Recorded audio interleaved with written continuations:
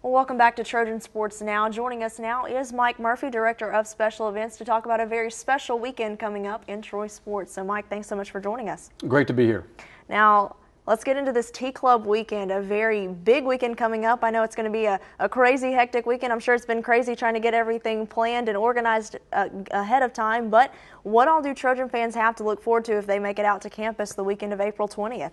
A lot. It's our first annual, because you have to have a first annual, right? Absolutely. To have an annual athletic alumni reunion. And we're doing this in conjunction with the Troy University Sports Hall of Fame. And our goal is to reunite a lot of our athletic alumni back to the university where they have a chance to meet old friends, make new friends, and rebuild that bond, so to speak, with the university. Not just athletics, but with the university as a whole.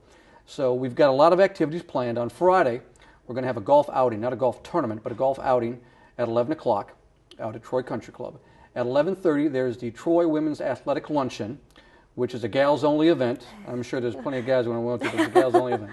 And that night, we're going to have a tailgate at the baseball game. Troy takes on Arkansas Little Rock, and it's going to be a great opportunity on Friday to, as I said before, make new friends, reunite with old acquaintances, and then carry that on into Saturday, where at 10 o'clock, we're going to have a State of the Union, so to speak, on Troy Athletics on the 4th floor of the football tower, and that will proceed right into the T-Day spring game, which will be at 11 o'clock. And then, of course, that night, we've got the Hall of Fame banquet. So there's a lot going on, and it's really an aim of ours to get as many athletic alumni as we can back on campus, and that's our hope in doing this event. I know that there's also going to be softball at home that weekend. Correct, as yes, well. yes. So there's just all kinds of stuff. So if you're able to make it out to campus, you can really get your money's worth and get in all the Troy sports that you could possibly get in the springtime for that whole weekend. That's exactly right. As I said, baseball Friday night at 6 o'clock. You've got baseball again Saturday at 1 o'clock, so you can go right from the spring game to baseball. You've got a doubleheader in softball at 12 and 2, and then the Hall of Fame banquet that night at 7:30. And all mixed in with this is our T-Club event, which is our Letterman's Association, in trying to reunite those former athletic alumni with the university, with the golf on Friday, the women's luncheon, and then the tailgate, so to speak, at the baseball game on Friday night. I know we're getting into the spring practice schedule for the football team, and so it always seems like it's football season down here in the South. That seems to be the topic of conversation all the time. Right. But getting into that spring schedule, I know this year is the first year in quite a while that the T-Day game has been the final scrimmage, but was that included in this weekend of the T-Club weekend? Yes, that's exactly right. In the past, we've done some different things. We've gone to Phoenix City, the Columbus area, down to Dothan, et cetera, et cetera. But this year, Coach Blakeney wanted to have one prime game where it's going to be a true game. And we did that in conjunction with this alumni weekend. It all fits hand in glove, and we think it's got the potential to be a tremendous event for all Trojans everywhere. And of course, that Saturday the 20th is going to be the Madhouse Day, the day that everything is happening. But it's all going to culminate that evening with the Hall of Fame ceremony. Now, just talk a little bit about that ceremony and what a special event that is going to be, and how important it is for fans to go ahead and get their tickets and get out there. Well, get your tickets early. We do have some tickets available. We do have some tables available. Tickets are $100 a piece, or you can buy a table for $800. And with my public school education, it's 8 seats to a table, so no matter how you work it out, it's $100 a seat. Right. We've got a great class going. It's our second class, and it's going to be highlighted by Lawrence Tynes and Chan Gailey and Willie Tullis, who have NFL backgrounds. Lawrence is a two-time Super Bowl champion. Coach Gailey was the head coach at the Cowboys and the Bills. And Willie Tullis, who was here back in the day in the 70s, ran back his first play as a Houston Oiler for a touchdown on a kickoff. Along with Joyce Sorrell, she's the founder of women's athletics at Troy University. John Doc Anderson, a living and walking legend, literally, on the Troy campus. That's exactly right. We're going to induct posthumously Coach Archer, who was the men's basketball coach here for years and had a great career, along with two men from the '68 national championship team, Danny Grant and Bobby Insland.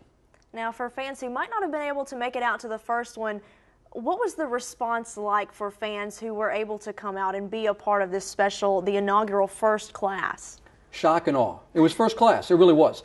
We have some people on our board who are involved with the Alabama Sports Hall of Fame and the College Football Hall of Fame, which is in New York. And to a man or a woman, they all said that this was by far the classiest event they've ever been to. The venue had a lot to do with that. Last year was the first time anyone had been in the new Trojan Arena. That will host the event again this year. But when you take that venue along with this event, you have a first-class operation, and we think the same is going to happen this year. Well, and speaking of the Hall of Fame, you're not only getting to come to that event if you get your ticket, but you're getting to come to the venue where the Hall of Fame is housed and actually be able to take a look at that Hall of Fame facility and be able to experience everything there is to offer. That's right. We are fan-friendly.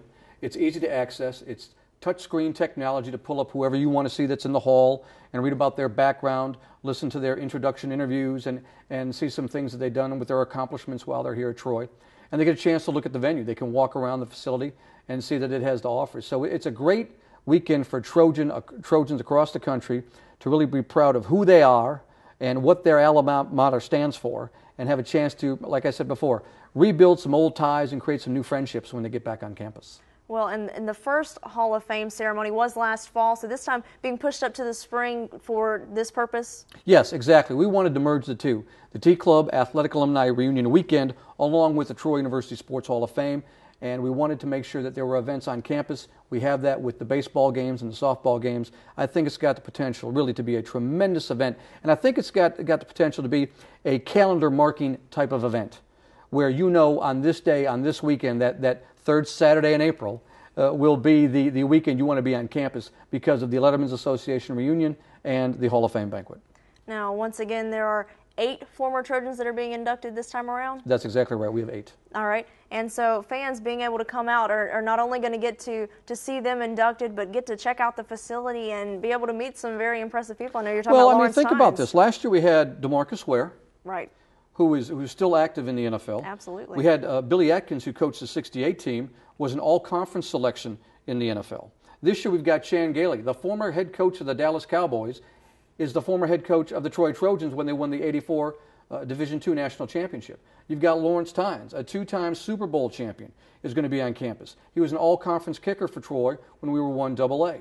On top of that, you've got John Doc Anderson, who's been involved with 3 Olympic teams as an athletic trainer. You've got Joyce Sorrell, who's been here since the beginning of time and has really brought women's athletics to the university. You've got Willie Tullis, who, as I said before, was an 8th-round draft pick, spent 9 or 10 years in the NFL. His first play, he runs back a kickoff for the Houston Oilers for a touchdown.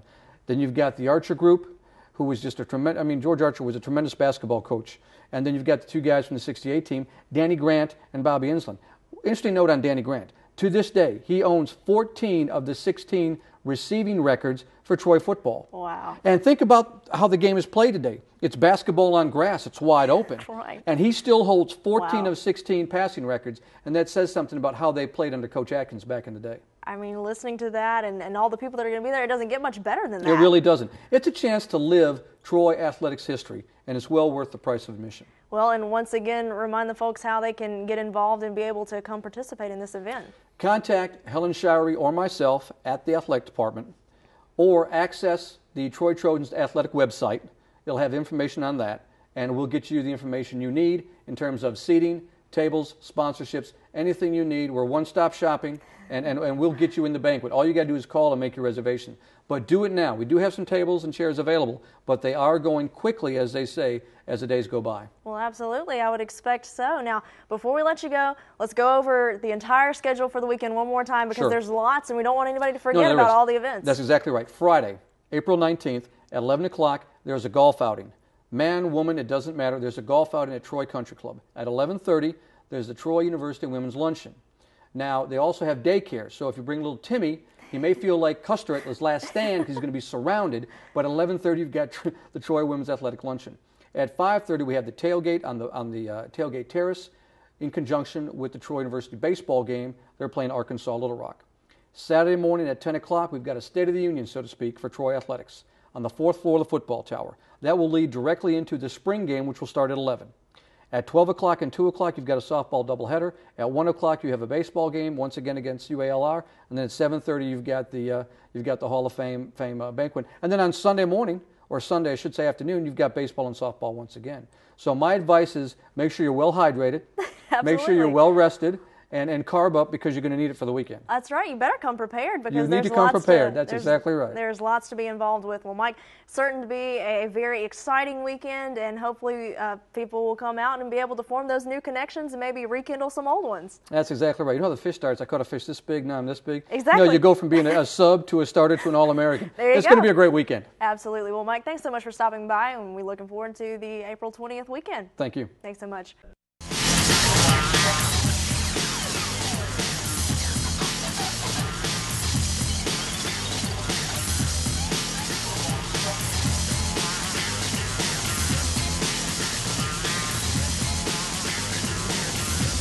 Trojan Sports Now.